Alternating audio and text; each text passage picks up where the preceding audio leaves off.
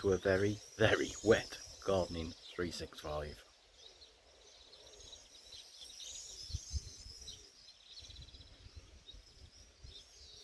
Remember to stir that fruit cap daily.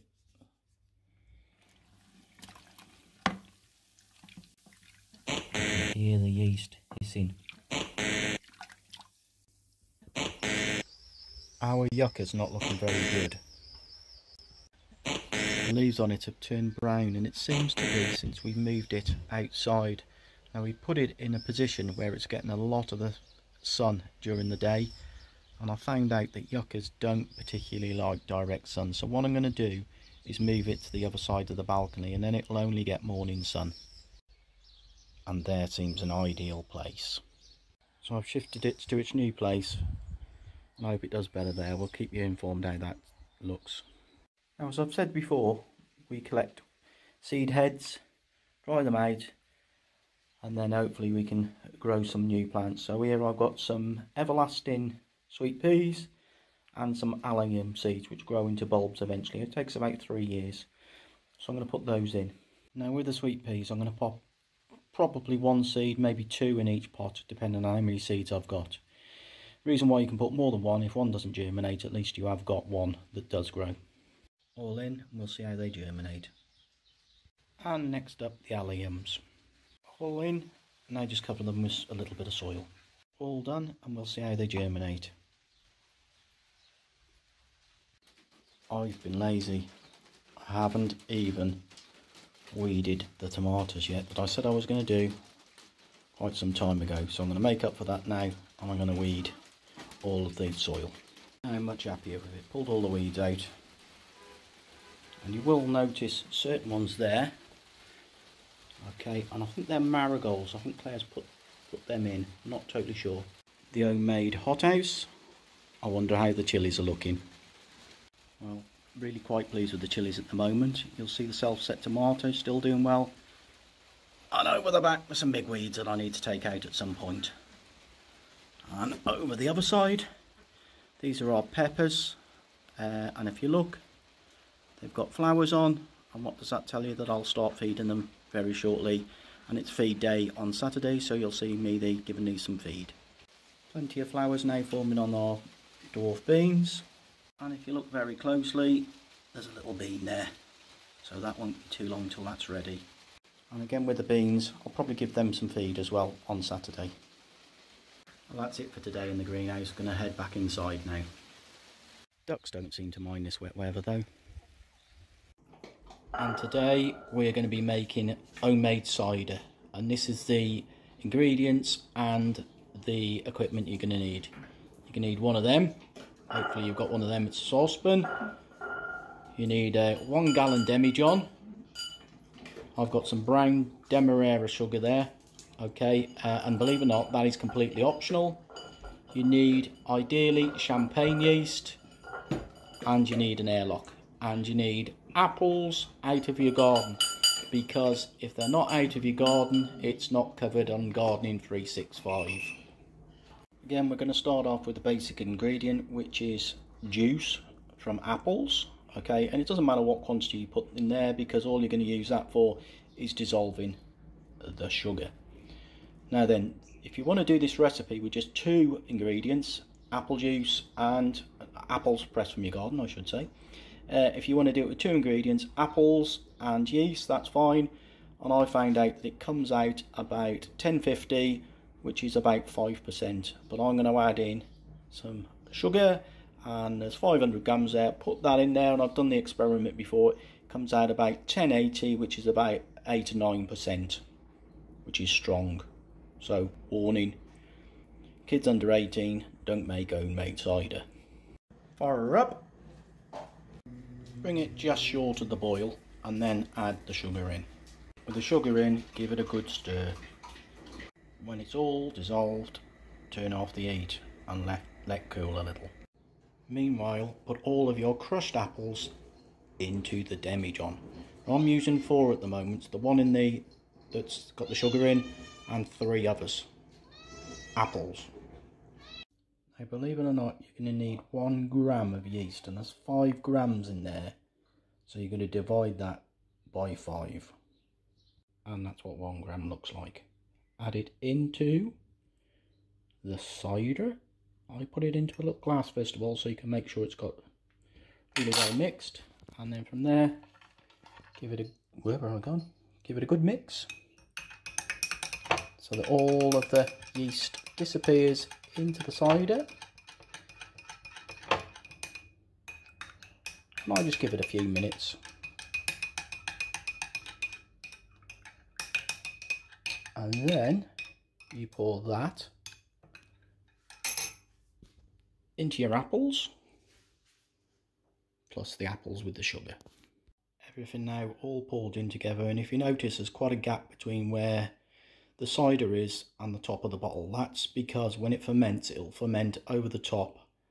Now fitted an airlock, and I've put some water into the airlock to create an airtight seal. When the cider ferments, the air is released out of the cider through the airtight lock, and then nothing harmful can get into the cider to contaminate it.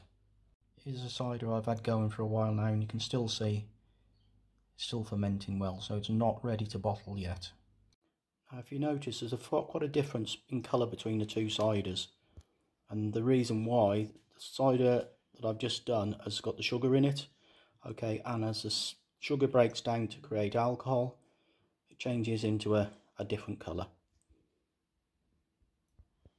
Now in the second part of cider making, I'll show you how to work out when it's finished and when it's ready for bottling. And this marvellous tool is known as an hydrometer, and it's used for testing the density of liquids. And at the moment it's about 1020, so it's probably going to need another day or two. This is the story of our wildlife area. We moved into our property in December 2016, and March 2017 I decided I was going to clear the area that we later found out was a pond. So I cut all the trees down and basically worked really hard for a long period of time. Okay, really pleased when I did it. We had lots of fun, lots of fires, cutting up firewood. Okay, and we just made a number of little features, including stuff to attract wildlife. But the pond had a liner in it. We decided to have the pond dug out a little bit and the liner removed. Spud obviously helped out. Spud loves playing in the mud.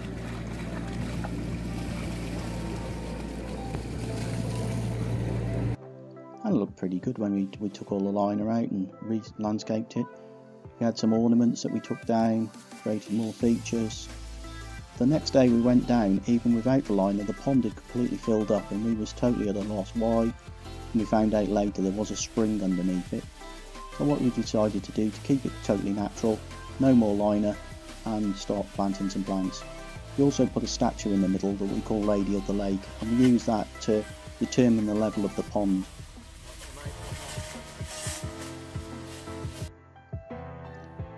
We were really pleased with it, but it looked quite bare on the side, so we had to let nature take over and fill that up for us. Statue things we put in certain places, and we actually got a sign saying wildlife area that we was really proud about. Then came the following winter. Okay, the pond almost iced over completely. You can see lots of snow that year. And the following year, frog spawn, so wildlife was there and was really pleased. Made some wildlife areas, and the daffodils came up again, and we were starting to like it, really like it.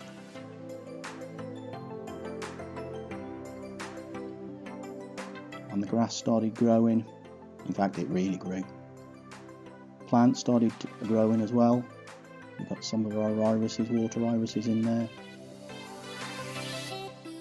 Got some duckweed, which our ducks later removed, which was good. And we had some wildflowers growing, some cowslips. And basically, it was looking really, really good. And these, as it's gone through the years now, it's evolved. Ferns growing there, bluebells. And definitely there's tadpoles, which you can see, so we raise frogs. There's lots of newts as well in the pond.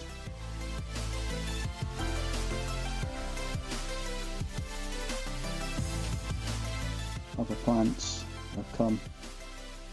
Water irises have flowered. It's greened up, loads of buttercups there, foxgloves. There's a rhododendron that we did plant.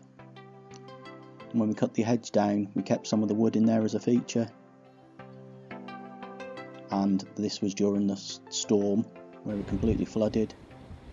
And not long afterwards, the frogs come to spawn. So the process has continued. This is very recently now. Okay, it's looking really green and lush, and that's exactly the same pond as you saw. That's just nature reclaiming, and we encourage that.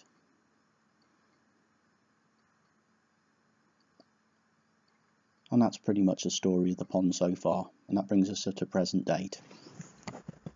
Day 2 of the cider doesn't seem to be fermenting as much as normal. I've used a different yeast. It is fermenting. It doesn't seem to be frothing up as much as it normally does. I'll keep you informed. And what do I always say? Stir the fruit cap daily. That concludes another Gardening 365 video. The rain stopped, which is good, and hopefully now the next few days it's going to really warm back up again and the rain's gone, which is great. Thank you for everybody that's joined on the Facebook page, really appreciate that. Keep inviting your friends, that would be wonderful. I need you all to subscribe to YouTube to watch the videos that I'm making. It take a lot of time, okay, and I'd really appreciate if you could subscribe. Okay, thank you, bye.